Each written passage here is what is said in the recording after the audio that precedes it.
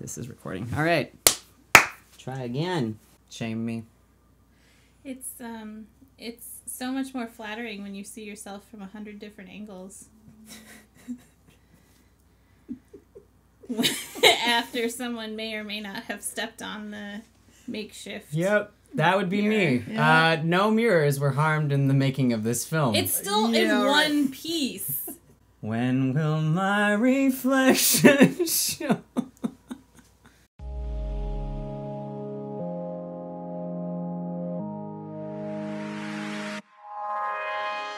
What is the first memory that you have where you realized that testosterone was affecting me?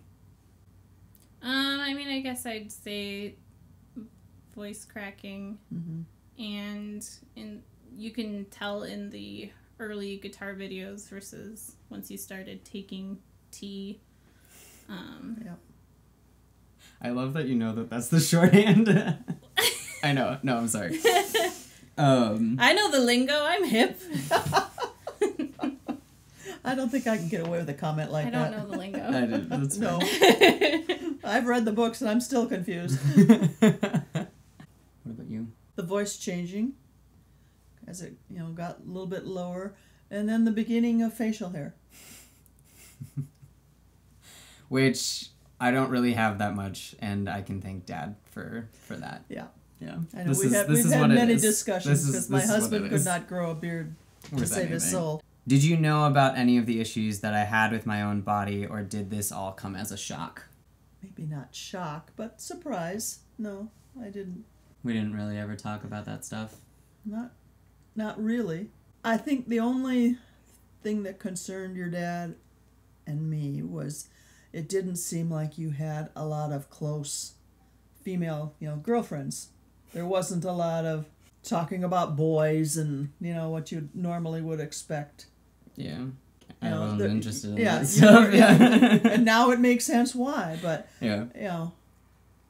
But still, those really close friendships that you like to see develop in high school didn't necessarily seem to be there. But I don't think you have to be friends with, really close friends with a girl or really close friends to a guy regardless of... whatever. Yeah. Sure. As long as you feel like there are close people you can talk to. Mm-hmm. And you go back to the middle school when we threw out the word suicide and Dad and I panicked. We immediately got you in to talk about it with a professional. Mm-hmm. At that point, that was, puberty was in full swing, so it made sense that you would be concerned about your body and the changes going on. Mm-hmm. But to this degree, no. We already talked about this a little bit, but what were or are your biggest fears about me being trans? You alluded to it a little bit with safety. I don't know if there's anything else that... My opinion, the fact that you are a male gives me, I feel a little bit better that in the trans world that's an easier transition for the rest of the, people on the outside looking at you. It'd be easier for you than it would be for trans women. Because there's such a stigma around them. And or someone who doesn't know that this lovely thing in front of them is trans might feel betrayed in a way. I don't know if it's betrayed or feel that insecurity of themselves that am I gay because I've just been attracted to this woman? For me it seems that I'm not that worried.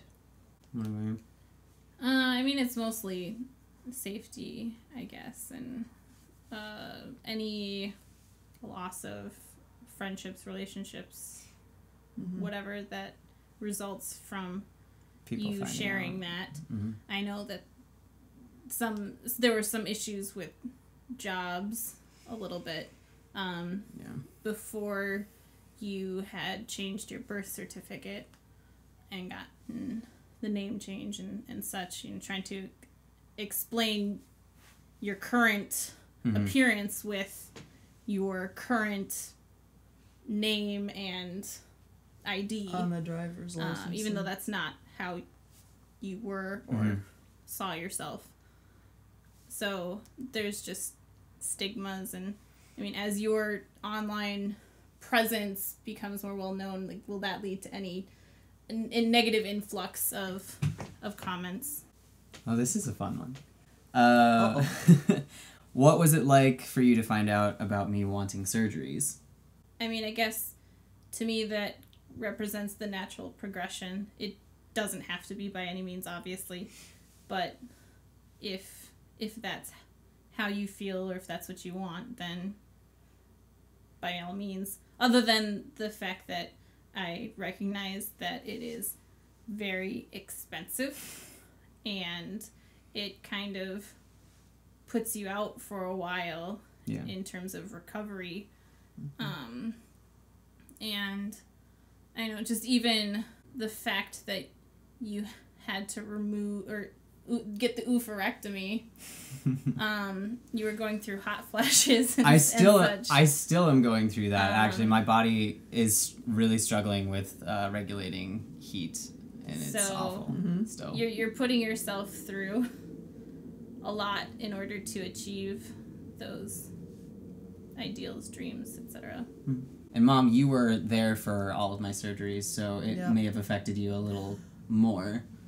Well, whether it was, these surgeries that you chose to have or any other surgery, as a parent you wonder, somewhat concerned, but you have to trust the physicians too. But it's always been kind of your choice what you needed to do to be yourself, to be you. We always said, when you make the decision, when it's right for you, let us know. We'll do what we can. We've been lucky so far. Since I've had top surgery, is it weird for you to see me without a shirt? Is this maybe too weird of a question? Okay. No. That's you. Okay. I mean, I'd say a little bit, but it obviously you've had this surgery, and not that any breast should be sexualized by any means. It's just different because it's different. Well, and one thing, we tend to think of you as almost two different people. We had almost 18 years of and when I'm talking with people, there are times when if we're talking about something that happened in the past, I will talk about. But why? They're the same person. It's just you can say this. Yeah, I know. I do, but but I'll bounce both ways depending upon, because there's that history. It's not, and you're Jeff now, and you were then, but same person. I guess I mean, I recognize that you were on girls' sports teams, but I don't make the distinction if I'm saying a story. Talking in the past. I'll say Jeff was on girls' hockey. But then again, the people I'm talking to probably recognize what the situation is. Yeah. When you talk to other people about me, how do you refer to me? Do you refer to me as sibling, whatnot, name, yada yada? Jeff, son. Jeff, brother. Just like that. Just. It's hyphenated. I should have changed my name to that.